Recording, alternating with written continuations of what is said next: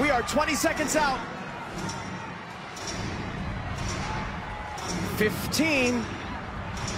And let's get ready to count together. 10, 9, 8, 7, 6, 5, 4, 3, 2, 1. Happy New Year!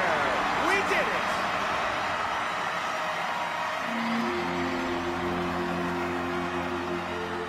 We begin with breaking news out of Southern California, where a major oil spill off the coast is being called a potential ecological disaster. The leak is about 3 miles off the coast of Huntington Beach, and experts estimate as much as 100.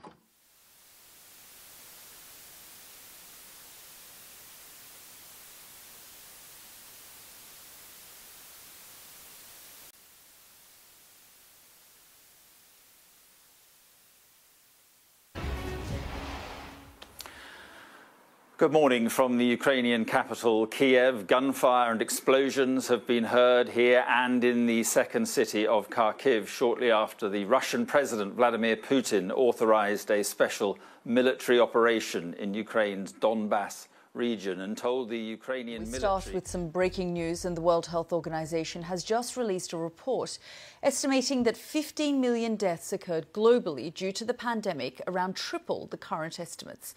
It has called the figures staggering. Our global health correspondent Naomi Grimley reports. In the global chaos of COVID. From politics, let's move to plastic. For the first time ever, microplastics have been found in human blood. Blood samples from 22 healthy adults were studied, and plastic was found in 17 of them. The microplastics were likely from water bottles, carry bags, and food containers. How did they end up in the bloodstream? What are the chances that there are microplastics in your blood too?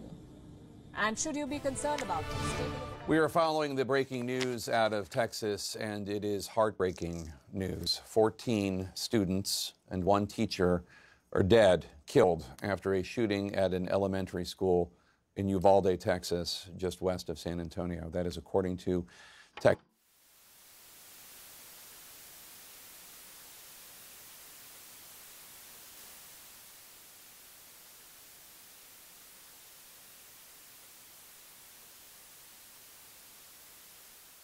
And on the other side of the world, catastrophic flooding in Pakistan has killed more than 1,000 people. You heard that number correctly, 1,000. Entire villages have been washed away by the floodwaters, and officials say nearly 1 million homes have been damaged or destroyed. Millions of people have been displaced there. Holly Williams shows us the huge scale of the devastation. These floods are biblical, according to Pakistan's government.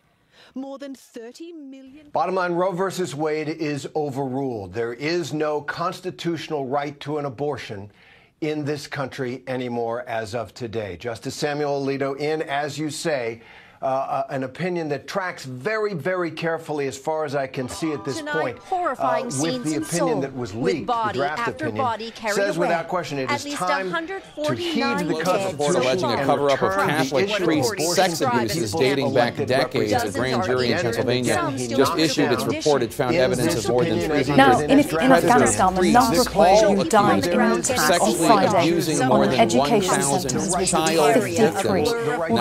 Europe is in the grip of a fierce heat wave. Many countries across the continent experiencing record temperatures. Wildfires are burning in different parts of the continent. And protests in Iran are intensifying over the death of 22-year-old Mahsa Amini. And as demonstrations there enter their 7th week.